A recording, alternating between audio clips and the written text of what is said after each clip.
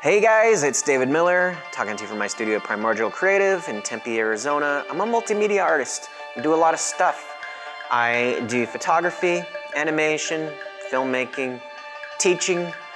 One thing I've been doing at night a lot is drawing with Adobe Illustrator, and I have 2 young children. They are ages 9 and 10.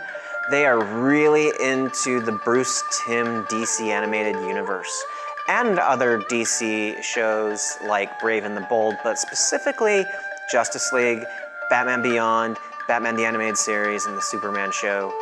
I love those shows myself. I've watched them many times over, even though I'm 40 years old now. They never get old. They're great storytelling. They're great character design. I love that stuff. And so one thing I've been doing while I've been watching these shows with my kids every single night is I have been trying to draw some of those characters, and a lot of them I am either designing out of my own memory, which is faulty, or I'm kind of basing them on the Bruce Timm designs. So I'm going to show you some speed drawing I've been working on. We got Bane here. Bane is not one of my favorite Batman villains. My understanding is it wasn't one of Bruce Timm's favorite Batman villains either. He's basically a luchador, and in that sense, it's kind of ridiculous that this is the guy that beat Batman. But you know what? A lot of those Batman villains that weren't the classic ones, whenever they're introduced, like Killer Croc is another example, they're always introduced as, oh, this is the baddest guy. This is the guy that's finally gonna beat Batman. You know, Hush was the same way. I mean, what's so special about Hush today? He's just a guy with bandages on his face. You know, what is his superpowers? He knows Bruce Wayne's identity. So, I mean, there's a lot of ridiculous Batman villains, but I really enjoyed Bane in The Dark Knight Rises. I feel like Christopher Nolan did a cool version of him that had like a reason for being and wasn't just a South American wrestler that was on steroids. Did Bane in Adobe Illustrator, and I'm gonna talk you through my speed drawing. Okay, so at this point, I'm really refining the lines that I did. I did a quick contour sketch around my original pencil drawing, and as far as the mouth goes, I recall on Batman the Animated Series, the second iteration of Bane, I feel like he had a zipper for a mouth, so I'm going to try and go for something like that. I'll give him a stroke, and then I use Distort to get his mouth have kind of a zippery feel. You can treat Bane like a wrestler, or you can treat him like the urban terrorist that Christopher Nolan did, or you can treat him as kind of an S&M type guy, which I think is I'm going through a little bit of all of those things. And of course this is all from memory, so whether I screw up Bane's actual design or not, I'm not really sure. But in my memory, he has 2 of these little drug things, the things that transport the venom to him. I've seen him go to the back of his head sometimes. I've seen a single wire that goes to his arm, but I'm going to give him 2 eventually. This is the gradient part, so I'm going to select the pecs on him. I make a duplicate, I fill it with a gradient, I set the direction. Here I'm going to refine my really quick contour sketch of the feet, make it look something like he's actually standing on the ground, because right now one leg is higher and larger than the other, and when you do contour sketching with the pencil in Illustrator, it's just a loose interpretation of what your real drawing style is like.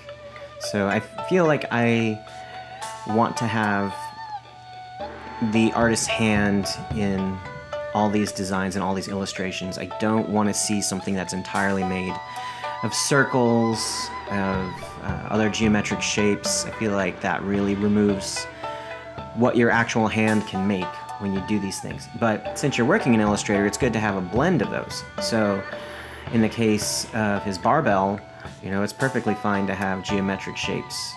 It's supposed to be a geometric object. For Bane himself, he's supposed to be an organic object, and I want him largely organic. Now I'm doing the background, and I'm going to throw him on the beach because he's going to be Muscle Man on the beach. These are just 3 flat shapes. We got the sky, we got the water, and we got the sand. I have to duplicate the sand because I want there to be a little bit of surf in between the water and the sand, and it makes more sense to give a stroke to the sand itself and not the water. The water isn't the thing that has the shoreline on it. Now we give him a shadow, just a simple blur and messing with the opacity. And the background looks really flat, so I'm going to not only give it the general landscape features like clouds and the sun, but I think he's going to need some other things going on here. So I'm going to start off with these geometric shapes. I drew on top of the clouds like my own drawing, so it's a blend of both the geometric shapes and my hand drawing. Duplicate, make a gradient, and then we give it a blur in the end. Gradient for the sky. Eventually, pretty much everything is going to get a gradient on top of it. I usually save this for last though, because if you need to resize something and you've already got a gradient layer to it, you have to resize both your original shape and your gradient, and it's a real pain. Now we're going to add some texture to the water and the sand, and I'm just going to use the textures that are within Illustrator.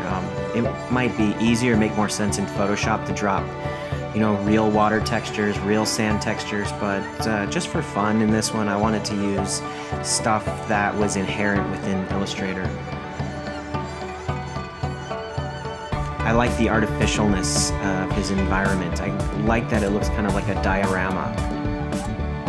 And eventually I'm going to throw another texture layer on everything in the background except for the cloud and the sun. Last bit we're going to show here is the flare tool, just to give it more life.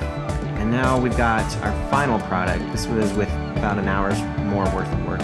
You can see I added to his luchador mask, I added effects to his venom things, I gave him a little crab pal, and I gave him a signature.